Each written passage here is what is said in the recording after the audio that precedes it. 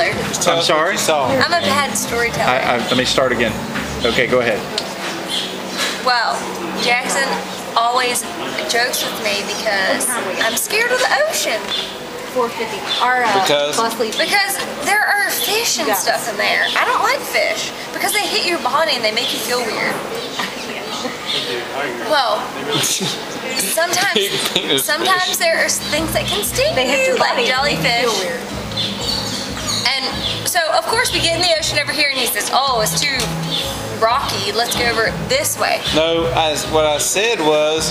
Whose story is this anyway? What I said was, we need to go on the other side of that pier right there, and I guarantee you there won't be any rocks. And so that's what we did. And we went over there, and tell us about how many rocks there were, Becky. There wasn't that many rocks, but we get over there. That was good. You should be a director. We're walking in the water. We get out there, and he says, "Oh, let's go out here to this float." And I said, "No, it's really clean right here. Let's just stay here." So he starts to walk out to the float, of course. And here I go, walking to the float. Next thing I know, I see this damn thing swimming in the water. She's really good at this. She's better than you. It had it's weird looking, brown and like khaki color. And I said, "Jackson, oh my God, that's a snake."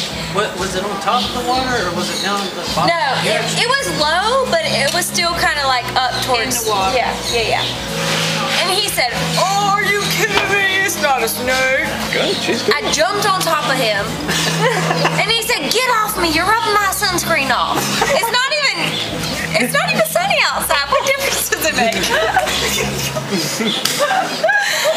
That's good. Anyways, he carried me all the way out to the float, which had algae and shit all over it. I heard it was bad. Yeah. Sherry says even the inside was bad. So anyways, we get about halfway out there, and I said, "Jackson, I would really feel more comfortable if you took me back to the shore." So he took me about halfway. And One second, Becky. The shore was 30 miles away. So he took me back to the shore. Well, not the shore, about halfway to the shore. And he said, "Get off me, get off me," and made me swim back when there's snakes in the water. And Taylor says, "There's no such thing as a saltwater snake." So I was convinced that I saw something crazy. I don't know. So I'm getting out. I go get drinks for everybody, of course, and I come back and I decide I'm just going to stand with my feet in the water because I can see since it's so clear. And next thing I know, Jackson says, "Becky, I know what you're seeing." And he looks and he looks and he's like, "That is a snake."